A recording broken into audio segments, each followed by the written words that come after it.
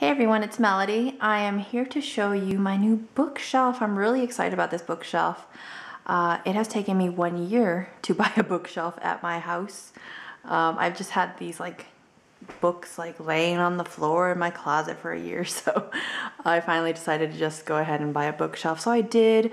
This is a, oh my gosh, what is this called? I can't remember what the name of the company is, but I got it at Kohl's. It is a 5-tier leaning bookshelf, I guess is what they are. It's actually really nice. It's like a dark wood color. It matches my bed set really nicely, which I didn't know if it would. I just kind of bought it. I wish, now that I have it, I wish I'd bought more.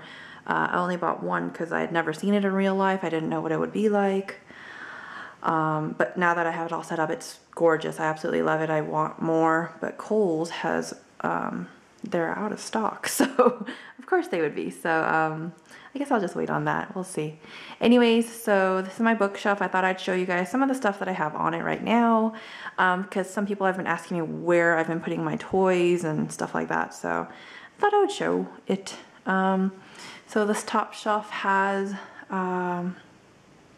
just these random books. I used to have a lot more books, but I gave away about 90% of them when I moved, mostly because I didn't want the hassle of moving them, but I also just wanted to declutter my life. So I gave away a ton of books, and I read a lot on read a lot of ebooks, like on my Kindle or my Nexus or my iPad or whatever. So I don't have as many physical books anymore, but I do want to change that. There are some series that I really love that I'd like to get some physical copies of, but anyways, tangents. Okay, so these are some books that I have right now. I really like Jane Austen spin-off books and things like that, especially for Pride and Prejudice. I've got some Mitch Albom books. Those are always pretty good. This Lotta's Diary, I read that in 7th grade and I love it, so I kept that. Read To Kill a Mockingbird in 9th grade and I kept that. I used to have all of the Avonlea books by L.M. Montgomery. I loved Anne of Green Gables, Anne of Avonlea. I used to have the whole series, and I don't know what happened when I moved. All I could find was that one, so I guess I lost them. I don't know. So I've got some Dan Brown, some Lisa Kleypas, I think. I can't remember. This set of Lord of the Rings, that was a gift. Some stuff there, and then just some toys kind of lingering all around. So no rhyme or reason to it really. This shelf has the Hunger Game books, which is also a gift, but I love Hunger Games, so these are all of the Kung, or Princess Hours, I believe is what it is in English. Manhwas, which are comics like mangas and stuff. So I have those.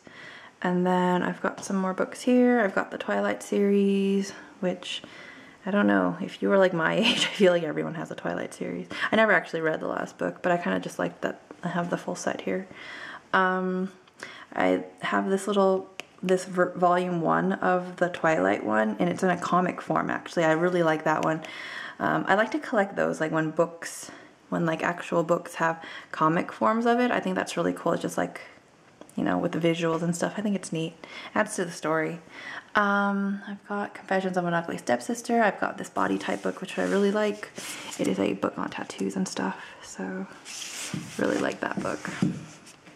And then I've just got some toys all around. My Avengers, my Tokidoki Royal Pride, this Funko Captain America Funko Pop one that I was gifted. I love that one. Some more recent stuff that I opened up. These little Avengers, my Simpsons Legos. This shelf has 4 Harry Potter books. Harry Potter is my favorite series, and I don't know why I don't have a full set or a full nice set. The first 3 I borrowed, or I don't even remember, and then the 6th one I don't know where the little paper cover to it is, so I just have the actual book. I've got the David Archuleta book, and then this is actually Pride and Prejudice in a comic book form. It's really cool. I like that a lot. I have my Disney Vinylmations here. Lots of Funko Mystery Minis here. Once I get more books, I'll just scoop those away or something, or find more room for them. This shelf has like no books. Just has my little Mickey pants sink with some Mickey stuff, some Disneyland stuff. And this one has some yearbooks, some photo albums, some more yearbooks from like when I was in junior high, which was forever ago.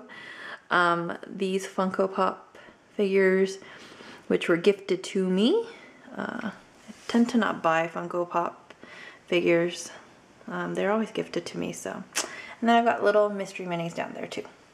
So, this is what it looks like. It's really nice. It's on my very bare wall here. As you can see, that's just one thing over there on that wall. So I wouldn't mind having like another one here, and maybe moving this one to the side and having two more. Add some more stuff there. I think that might look nice. So, oh my gosh, while I'm here, maybe I'll show you the disaster that is my bed right now. Today's Black Friday, so I went shopping and I bought pillows. So now there's 8 pillows on my bed. Don't know what I'm gonna do. So I just bought that one. That is a memory foam one. These two are like gel, nope, focus. These two are like gel pillows, and this long body pillow. I had to buy covers for everything too. This is my body pillow from last year that I got on Black Friday. This is my new one. You can tell that that one's old because this one's way fluffier.